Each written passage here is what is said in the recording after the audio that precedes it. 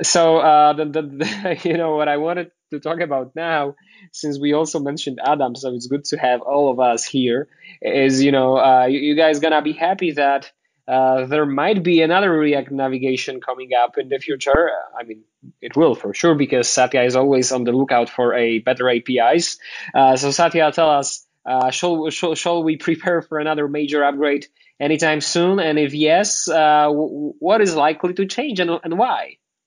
Well, actually, I just released an pre-release version of React Navigation 6. So, Okay. yeah.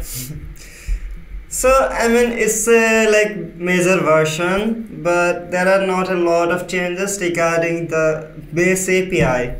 I mean, you still have the component-based API, but we just refined some things and fixed some things and made some things more consistent so that you have like more flexibility when you do things. I can tell you about some of the highlights of the release. Please do. Definitely. So, first thing, I think the first biggest change is that when you navigate to a new screen in the previous version, I mean, by previous version, I mean like all versions before 6, like from React Navigation 1 to 5, if there was a screen and you navigate to that screen with some params, those params were being merged with the existing one. But a lot of people were confused about it, and a lot of people prefer that they should not be merged. So we finally changed it so they are not merged by default. Of course, you still have the option to merge them if you need it, but by default they will not be merged. And another thing we did is that we changed the model animation by default on iOS.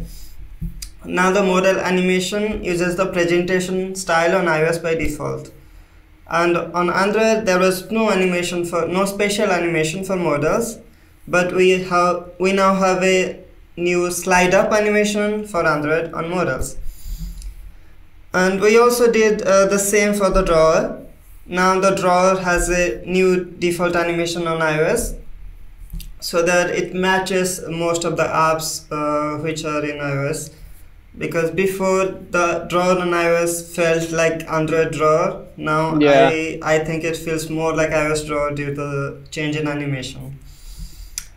And another biggest change we did is now the drawer navigator and the bottom tab navigator render a header by default. So it's a big change in my opinion, because earlier if you wanted a header, you had Yeah. to nest a stack navigator inside a drawer navigator or inside a tab navigator inside each screen. Even if you had like only one screen, you needed like whole new navigator for that. So that was something I wanted to change, and that's why now every drawer or tab navigator screen renders a header by default, and it has all of the Yeah. same options as stack navigator. So yeah, Now I just lost. Now I lost. Because of that change, I lost one of mhm, my tricky hacks that I yeah, always had. Like Nest, Stack Navigator inside yeah, drawer, and everybody was like, "Wow, how did you make the header?" yeah. No longer No, needed. no more hacks. So yeah, Yeah. that will be. I think that will be a welcome upgrade for you. And Hmm. the next thing we did is we simplify some of the options. Now with tabs and drawer, you can customize more things like per screen. Earlier there were some props you used to pass to the navigator, so you had to configure it globally for the whole navigator. Now you can configure them per screen. And the next thing is now Material Top Tabs Navigator has this native backend based on ViewPager.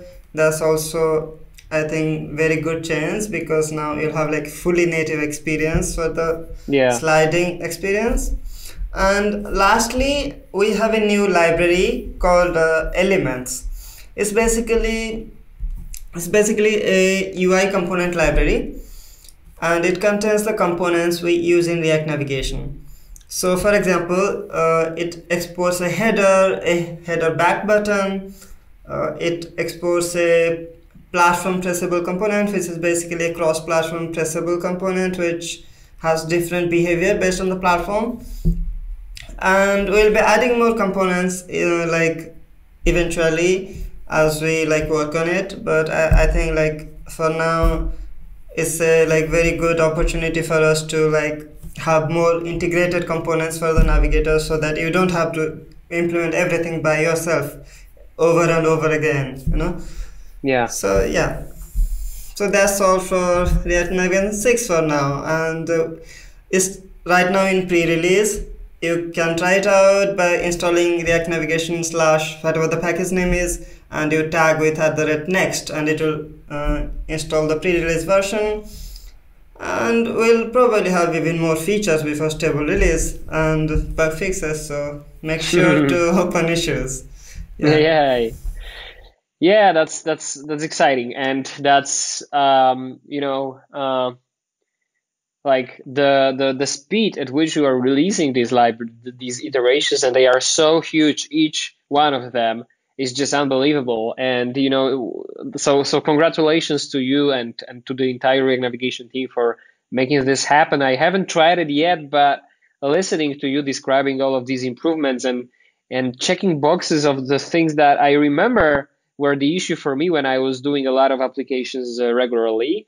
It's just pleasure. It just makes me so excited, and that's the general impression I have right now, actually, after this podcast, to be honest, that the community and React Native is like changing so much. I've been already developing React Native for 5 years, and I don't want to go back. Like I don't want to go back 3 years ago to these navigators, and like where we are right now with React Navigation. Like if we started like this, we wouldn't know how lucky we are. Like these libraries are like the React Navigation V5 and V6 are really, really looking great.